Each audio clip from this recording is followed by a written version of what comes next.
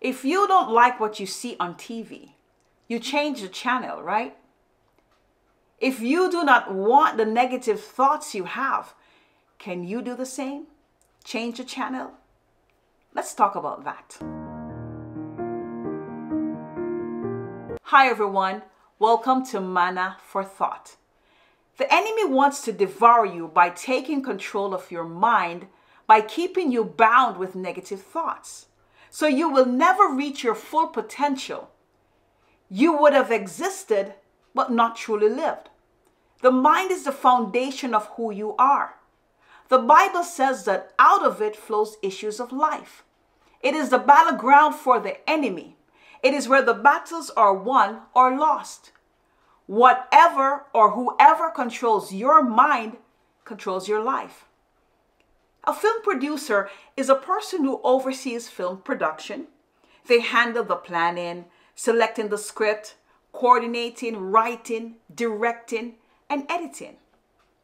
You might not have control over every situation in your life, but you are the director of your mind. It belongs to you, your thoughts. You get to decide what you want to think about. You choose your thoughts. Thoughts may not change the situation, whether negative or positive, but it will affect the way you respond. The types of information you gather will determine the types of thoughts and emotions that you will have. Philippians 4 verse 8 says that whatsoever things are true, whatsoever things are honest, whatsoever things are just, whatsoever things are pure, whatsoever things are lovely, whatsoever things are of good report, if there be any virtue and if there be any praise, think on these things. Paul wants us to have good thoughts, to feed our minds with good food, a healthy mental diet. But let's not kid ourselves. I believe in positive thinking. But if there weren't negative thoughts, there would be no need for positive ones. Negative thoughts will come. It's life. They are real. But remember this, it is your show, your movie. You get to decide how your story goes. When those negative thoughts come, you have to ask yourself, is this what I want to think about? Is this how my story goes? Let's take, for example, a TV remote. It's used to turn the TV on and off and to change the channel. But if you have no signal, the remote and the TV will not correspond.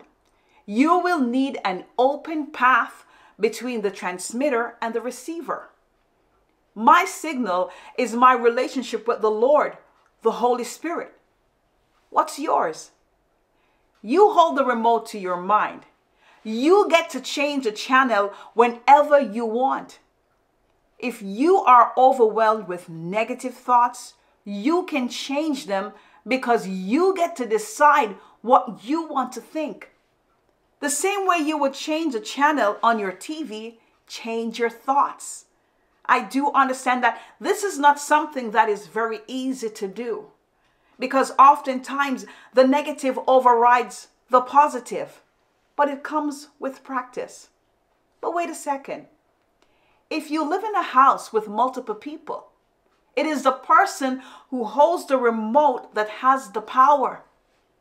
Who's holding the remote to your mind? Guys, his strategy is very clear. He wants to influence your mind with ugly and negative thoughts, which are usually lies and deceptions. Anything contrary to the word of God. He will incite you, stir up anger, make you feel as if you are nothing, that the world is against you, fill your mind with fear. Remember, he is the father of all lies. 1 Chronicles 21 says that, and Satan stood up against Israel and provoked David to number Israel. David was a man after God's own heart. but he was stirred up by the devil to go against what God wanted him to do. This shows that even those of us who are close to the Lord, who has a deep relationship with him, will sometimes be tempted by the devil. We'll also be overwhelmed with negative and wrong thoughts. We all have negative thoughts, but it's how you decide to respond that makes the difference. Have you tried to change your channel and it didn't work? Maybe you need new batteries, or you may need a new signal. I'm Allison Cornelius, and thank you for joining me